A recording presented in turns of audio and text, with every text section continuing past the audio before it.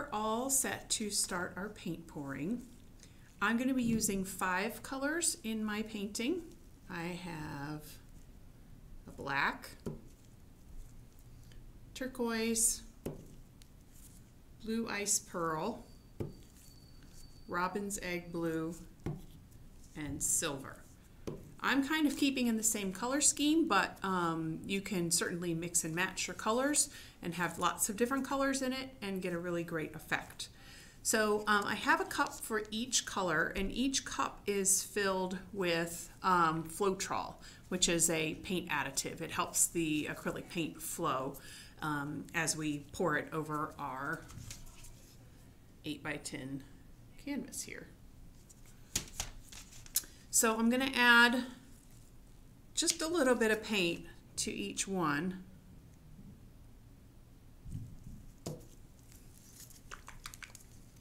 And we're going to stir it up. Oop, that one's goopy. Let's take that out of there. You see I'm wearing gloves because it is going to get messy as we let the paint flow around.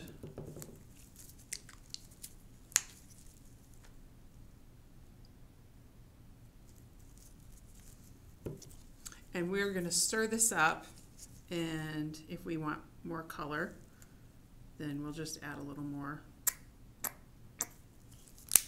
It's kind of thick.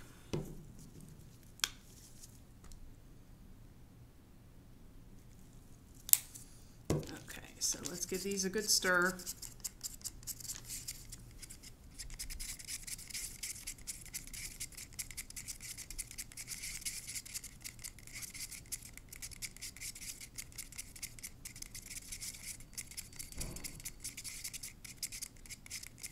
Okay, so I'm going to stir all of these, and then I'll come back when it's done. Okay, so I have stirred up all the paints with the Floetrol, and now we're going to do what's called a dirty pour. There's a lot of different methods for the paint pouring, but a dirty pour is where you pour all of your colors. You're going to layer them together into one cup, and you're not going to mix them, and then you're going to pour them from the cup onto the your mat. So you also want to kind of, as you pour them into the cup, you don't want to put all your dark colors together and all your light colors together. You want to vary the dark and the light. So I'm going to move this back here.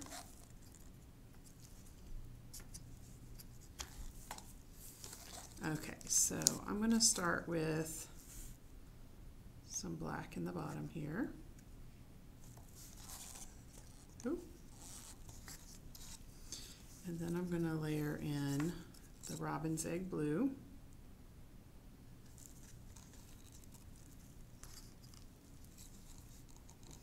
And I think I'll do some silver.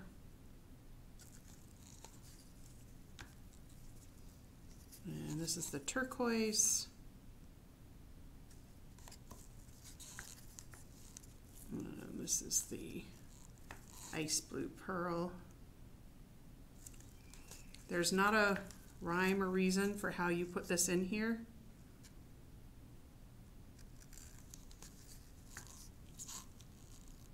So you can also vary it up. You don't have to put it in the same order. Let's do one more turquoise.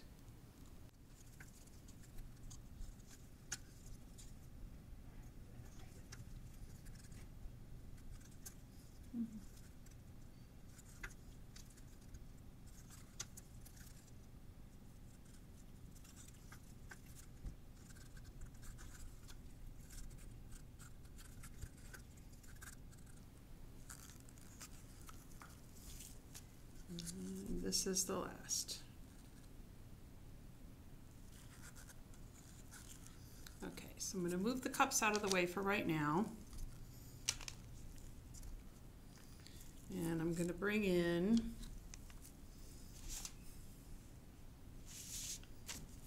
so I've just got a cookie sheet here that's going to catch the drips. I'm going to move this. And I have the 8 by 10. I just got an 8 by 10. I can't even think of what this is called. Canvas. There we go, canvas. Okay, so we are going to now pour this. You can pour this in any configuration or shape. So we're just going to give this a go.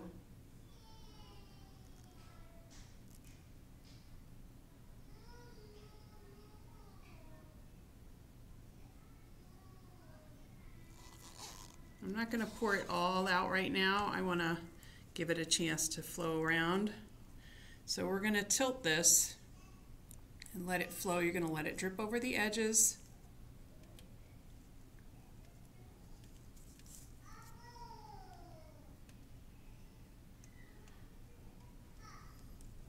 You can use your finger to kind of help it along.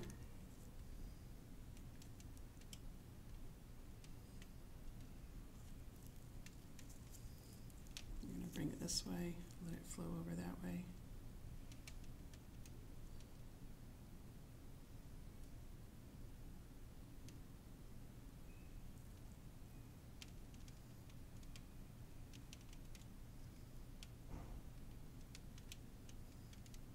As you can see, it is kind of dripping over the edges.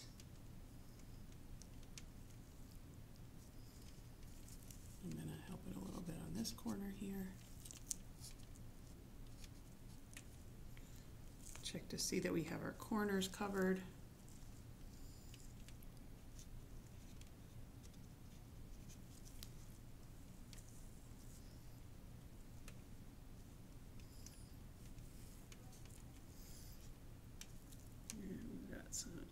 We're just going to help these sides a little bit here.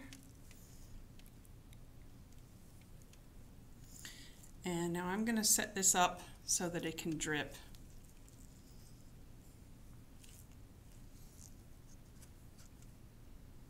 And some of my little cups that I have left over.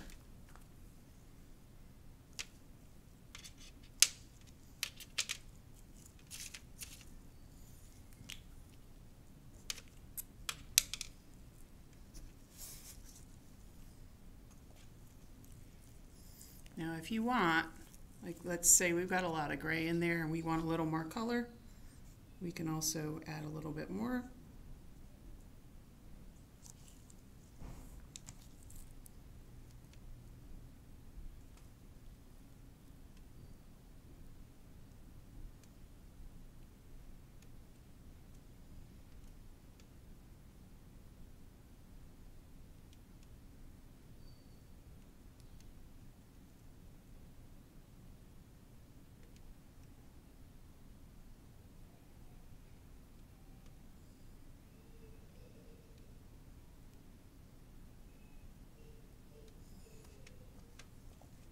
Okay, so this is going to sit here and dry.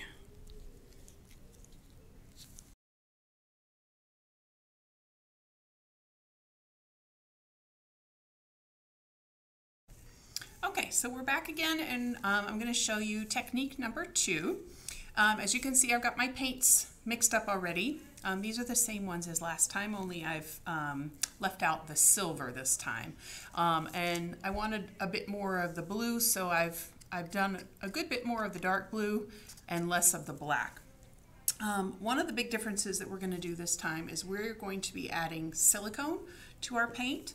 And what that does is it creates cells, little kind of bubbles that will pop and create a really cool technique on the, or a cool effect on the canvas.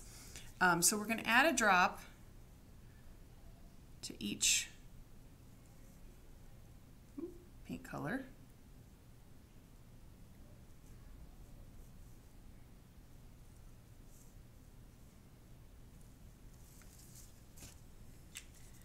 And we're also going to be doing a different style of pour.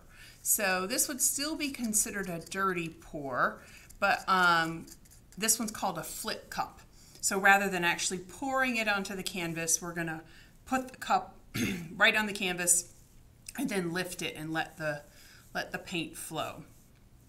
All right, so I'm going to start adding my colors here. Just like we did on the other one, you're going to just layer them in.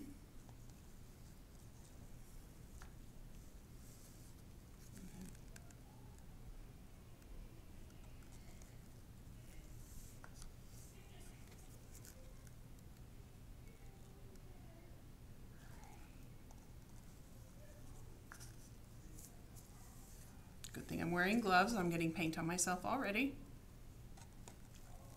I also decreased the amount of paint because I found last time I actually had a lot of leftover paint. So no need to waste it.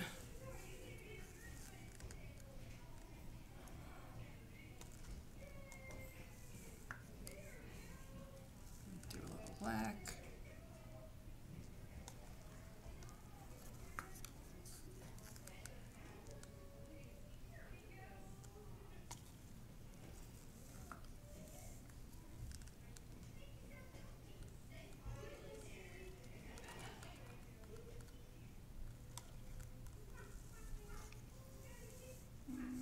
Let's do the rest of our black, I think.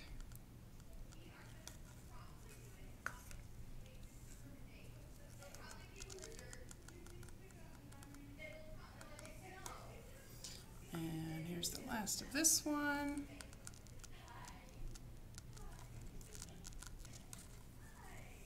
Okay. All right. So like I said, we're going to do flip cup. I'm going to move these out of the way just so, just put this here for now. Move those out of the way. I'm going to scoot this forward a little bit.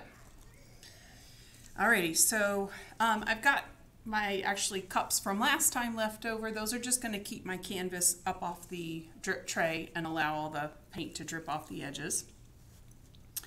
And what I'm going to do here is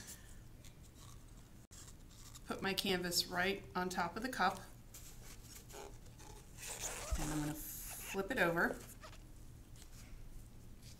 Now I'm going to let it sit here, and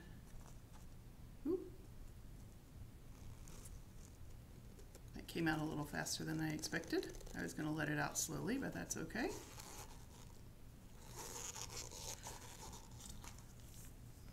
Now we're going to let that paint move around. So you can see this one's definitely a lot bluer than the last one. I can see some of those cells in there already. And actually,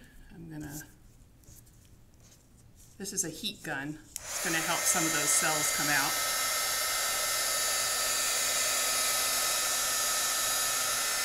You can see them starting to pop. I'm going to do this again later on. So let's let that paint move around a little bit.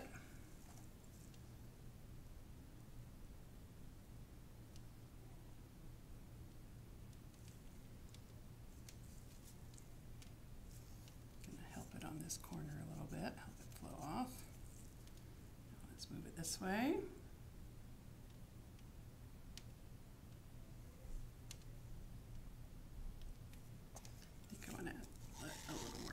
Drip over on this corner here.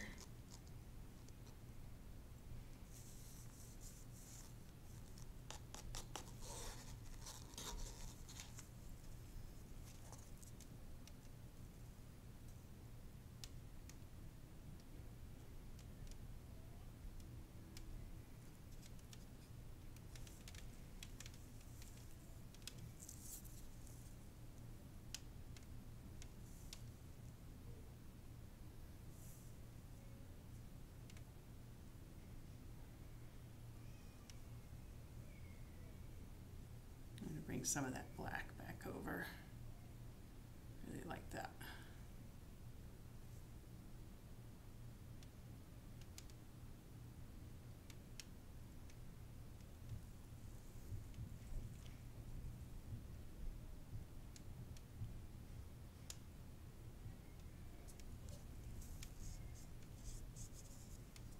some of that down to the edge there.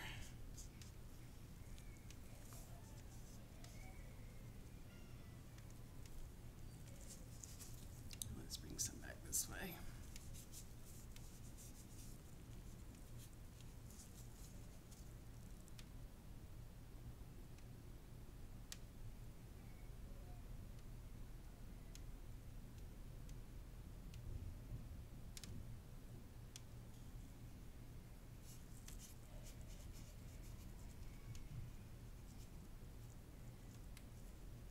I'm just helping it flow a little bit towards the corner there.